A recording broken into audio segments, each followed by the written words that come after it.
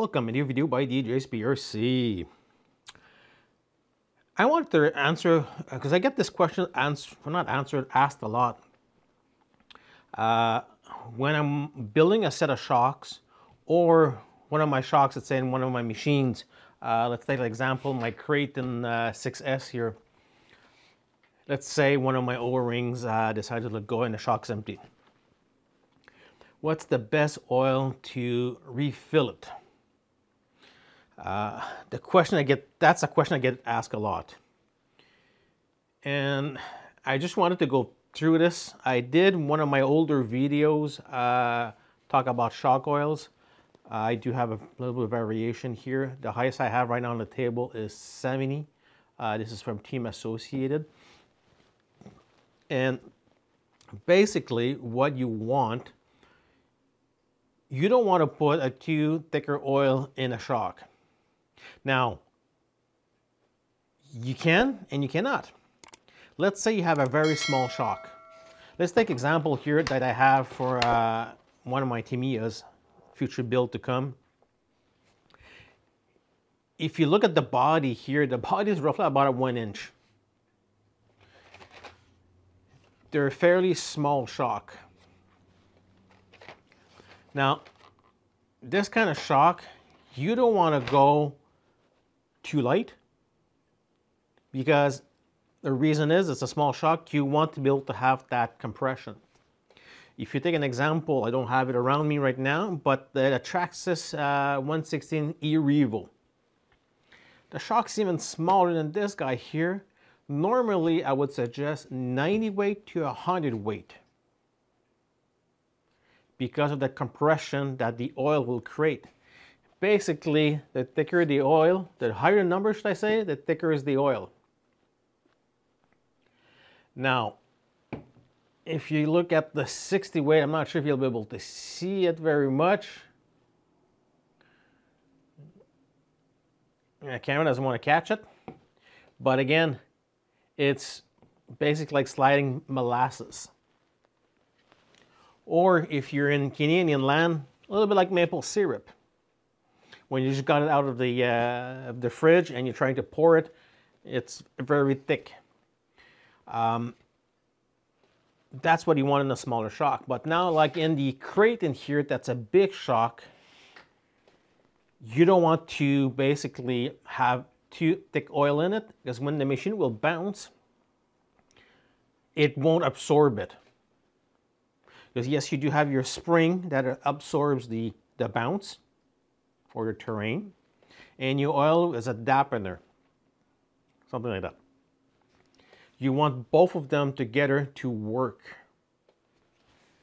That's why a lot of times I see people bringing me their machines to take a look at it, things like that, and especially on Traxxas slashes.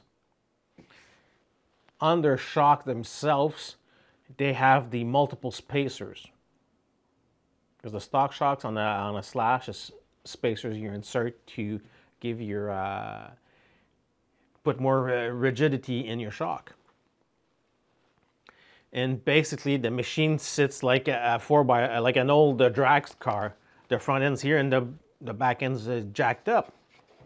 That creates you two issues. One is your drive shafts, right here, they are on an angle. Now you're creating more friction and creating some drag on yourself.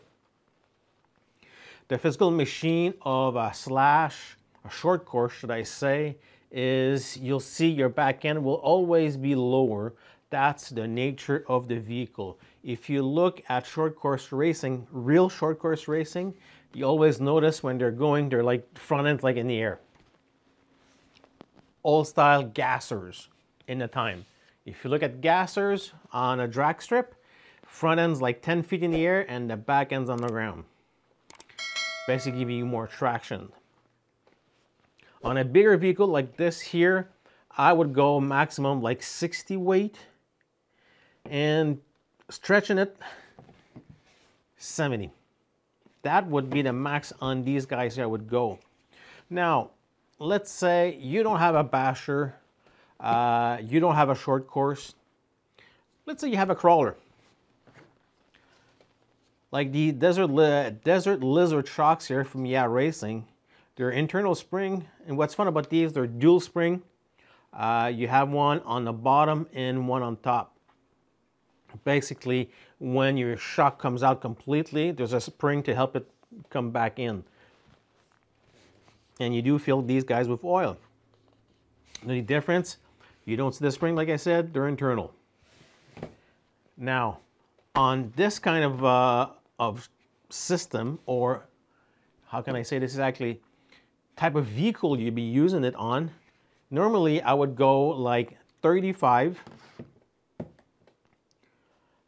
even 35, 30, even to even certain point 20. Reason is, you want that shock to be able to travel extremely well, and when you're going over rocks, you want to be able to sometimes keep that angle. And let's say you're going a side of a hill and your vehicle is completely on its side and your shock suddenly wants to decompress because the oil is compressed, it might throw your vehicle off and fall. That's one of the reasons I go with like a 20, 30, 35. Now, if you're having like a race vehicle, you're doing competition, things like that, now that's a little bit trickier because you want to be able to make the vehicle work a little bit better, be able to get certain traction.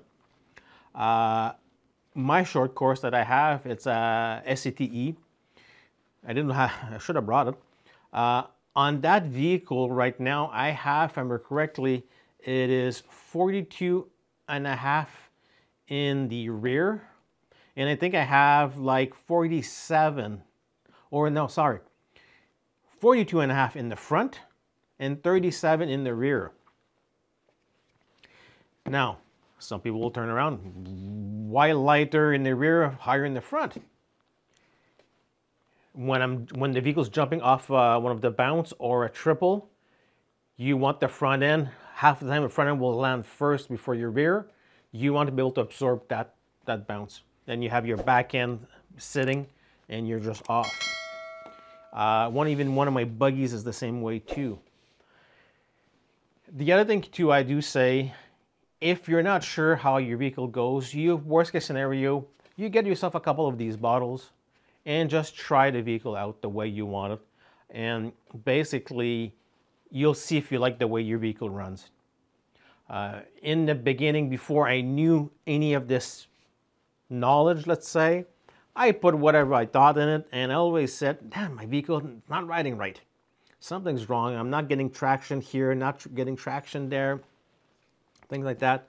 And since I'm put a little bit more thought into it, my vehicles run a lot better, a lot smoother, and less time I'm on my side, especially with my crawlers. With my bashers, I just bash them.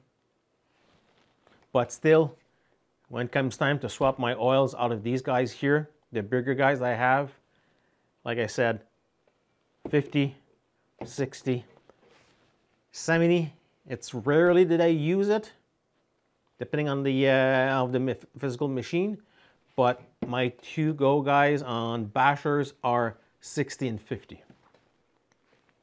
Now, if you guys have any questions or comments, post them below. I'll be glad to answer you guys. And don't forget, if you do like this video, hit the thumbs up. It does help the channel. And don't forget to subscribe. That even helps better. And I do thank you a lot for subscribing. Thank you for watching.